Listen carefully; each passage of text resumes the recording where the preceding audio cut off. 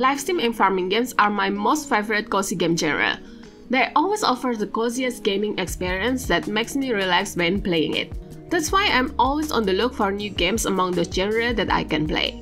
In this video, I've gathered upcoming Lifesim and farming games so you can add them to your wishlist. Each of those games have unique features that I think cozy gamers will enjoy. So now let's check the games. As someone who loved the Lord of the Rings series, I can't wait to play this next game. In Tales of Desire, a Lord of the Rings game, you will play as a hobbit.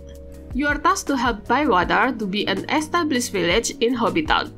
As a hobbit, you can do various Lifesim gameplay such as foraging, fishing, and gardening. And as a true hobbit, food is a huge part of your day. So you get to cook, even create dinner parties that will help increase your relationship with the other hobbits. Of course, you get to explore Bywater and experience the beautiful forest and lakes where lost treasure hides. If you want to experience what it feels like living as a hobbit, then don't forget to add Tales of Desire to your wishlist. This next game is another unique farming game where you get to use special power to take care of your farm. In Tales of Sekyu, you will play as someone with ability to shapeshift into magical yokai form. After moving to Sekyu Island with your sister Kon, you are tasked to revive a rundown farmhouse while uncovering your family's secret. Sekyu Island is very unique as you get to meet yokai characters that you can befriend, even romance. Explore the island by shapeshifting into a boar, a crow tengu, even a slime. I think the one that makes this game unique is you can use those abilities in your farm. If you love unique fantasy Lifesim like this, then add Tales of Sekyu to your wishlist. For you who love simple games where you can grow and decorate a garden, then you might love this next game. In Tiny Garden, you will create a garden inside a toy. You can grow everything from vegetables, fungus, flowers, and trees. After you plant the seed, you can turn the crank and watch them grow. Then you can harvest and trade them with furniture to decorate your teacup toy set. With over 100 items, I think you will also enjoy this game if you love decorating. So add Tiny Garden to your wishlist if you like simple game like this. For those who love learning while playing games, then I think you will gain a lot from this next game.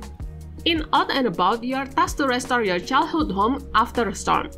The main gameplay in this Lifesim game is to forage items and learn more about the nature. So you need to go out and explore various biomes from the forest, the grassland, the beaches to the wetland. There are over 90 plants and fungi that you can forage, and all comes from real plants. During the process, you will learn new information which is also useful in real life. Then you can use those items as ingredients to cook and create herbal remedies. Afterwards, you can sell them in farmers market to earn money. What's unique is all 150 recipes come with real instruction, so you can also create them in real life.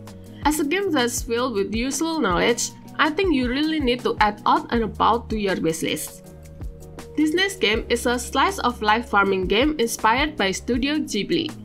In Starsun Island, you get to enjoy peaceful island life after leaving the city. So you can imagine how cozy your life would be among the breathtaking sceneries that you can see around the island. You get to live a normal daily life in the farm, from making breakfast to taking care of your farm. Outside the farm, you will meet 40 unique NPCs who you can befriend, even marry. This game also allows you to be creative as you can customize everything when making your dream home. I think decorating will also be very fun as it seems to have great decorating feature. So if you enjoy a cozy life like this, make sure to add Starsun Island to your wishlist. This next Lifesim adventure game allows you to be a chef, but not just any chef. Cause in Space Chef, you get to cook using exotic alien ingredients. So you get to explore various planets and collect ingredients. But be careful as some ingredients are quite challenging to get. When you find seeds, you can plant it to grow your own ingredients. Once everything is ready, you can use those ingredients to cook food for your clients. Then you need to deliver those foods all over the Horseshoes Nebula. But be careful as the spice pirates might come after you. You can customize your home base and equip it with tools to help you forage items for crafting. You can also play this game in co-op, so make sure to tell your friends to wishlist the game.